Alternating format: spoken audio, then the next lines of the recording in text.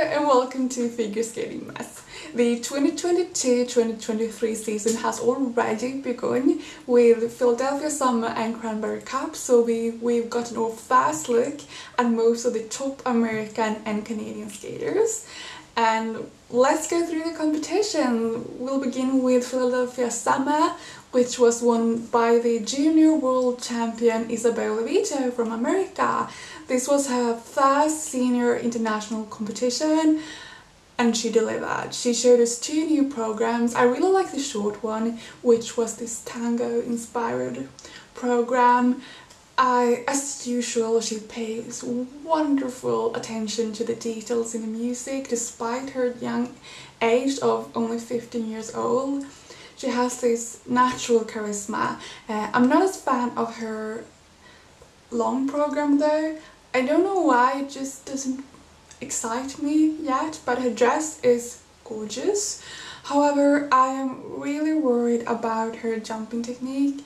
You can really see that her idols, the ones she looks up to, are the Eteritud Baritza girls, because she has that same like style on the ice and the same jumping technique, which is not something you want to take after, because it is overly bending of the body and the knees before the jump. That is not good in the long run, and I don't want to see her retire before she's 20. Like, I want to see what she can do with her artistry when she's 20, when she's 25, what that will evolve to, because that is only gonna get better with time, right? Let's move on to someone who is the opposite of Isabeau. That is her teammate Lindsay Thorngren, also a 15-year-old. She came second in this competition and third at Junior Worlds this year, and she hasn't got this amazing artistry that Isabeau's got going on, but she has a good solid technique.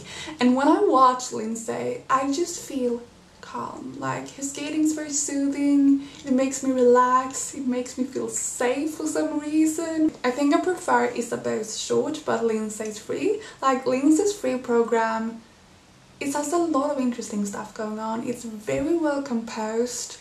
It has a cartwheel. I can't help but love a good cartwheel. I know some people are tired of it, but it's in my DNA to love a cartwheel, okay? Okay? Don't kill me.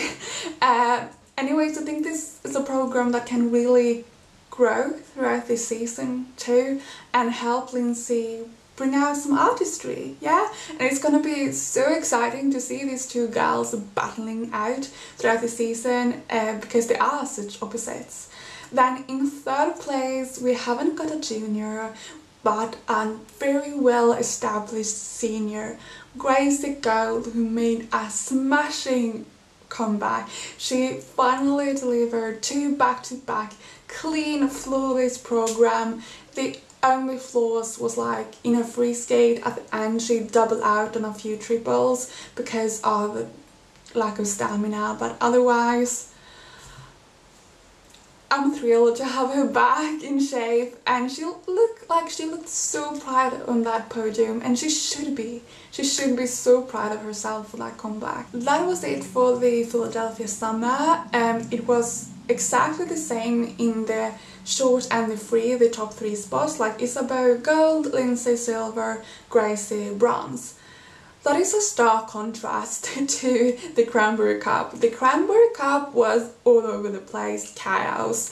Let's begin with a short program, which was won by Madeleine Skisat from Canada, who showed us a very intriguing short program to the Black Swan. In second place, we surprisingly enough had Jocelyn from New Zealand.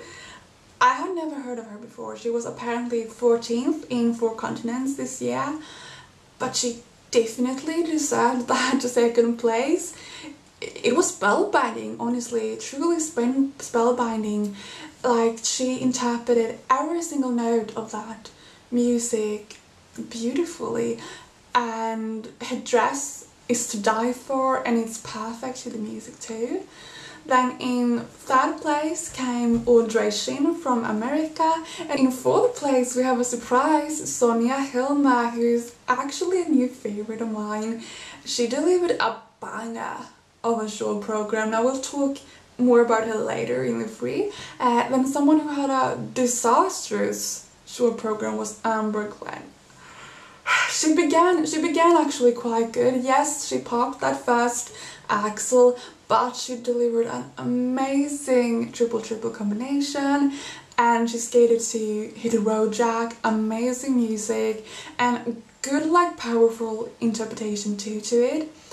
But then she popped her triple loop, and I felt like after that all of the energy went out of her. Like she didn't try as much anymore, and she couldn't match that powerful music. She also fell on her cartwheel, a really bad cartwheel too. I do love a cartwheel, as I said, but that wasn't a good cartwheel. Despite my love of them, she should cut that out of the program. And like a step sequence was ranked a 1, which is the lowest you can get. She ended up in 11th place, and it was just... we shouldn't talk about it anymore. Let's talk about her free instead. Night and day, I would say. Night and day. Yes, she fell on a downgraded triple axel, but otherwise it was flawless. It was magnificent. Such a beautiful dress too, to skate in. And it was so good that she won the free skate. And that took her from 11th to 3rd place overall. Yes, she came 3rd despite that disastrous short program. Like, amazing. An applaud here. Then we over to Sonia Hilmer, my new favorite, who came 4th in the short.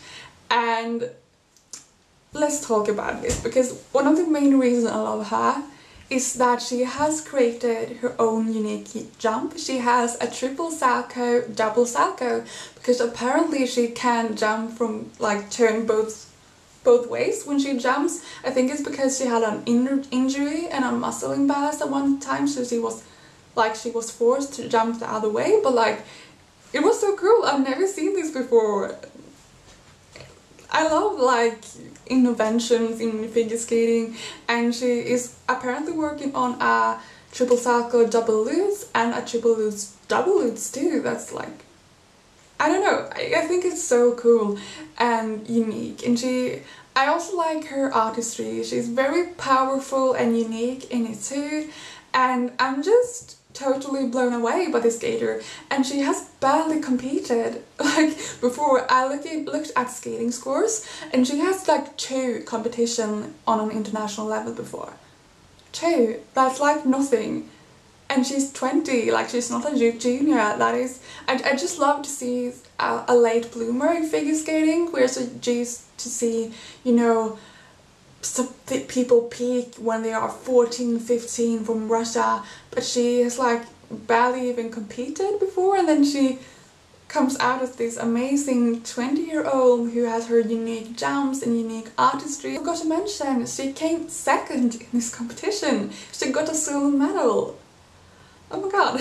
Let's move on to Jocelyn from New Zealand, who came 2nd in the short program, but fell down to 5th place after the free. Like, she didn't do anything terrible in the free. She didn't have this huge mistake, but she had like a few of them overall, and that brought it all down. But she had a beautiful dress. Look at it. Like, it's marvelous when it's spinning.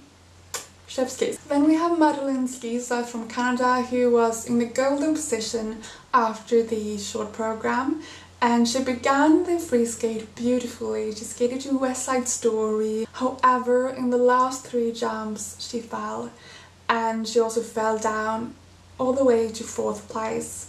So no medal for her, but she was like less than half a point behind Amber. Like, less than half a point, that is nothing. But it was Amber who got the bronze, and the gold went to Audrey Shane from America, who was 3rd in the short, 2nd in the free, and 1st overall. That was everything for these 2 competitions, and I am so excited that this season has already begun, despite it being like so hot and in the middle of August in the summer. But yeah, which programs did you think was the most exciting ones? I think, in my opinion, it must be Lindsay Thorngren's free program, but also Madeline Skisa's short Jocelyn's from New Zealand's short, and maybe, yeah, Amber Glen's short too, if she can have a clean skate there. Yeah, that was everything for today, and you'll see me soon in another video. Bye!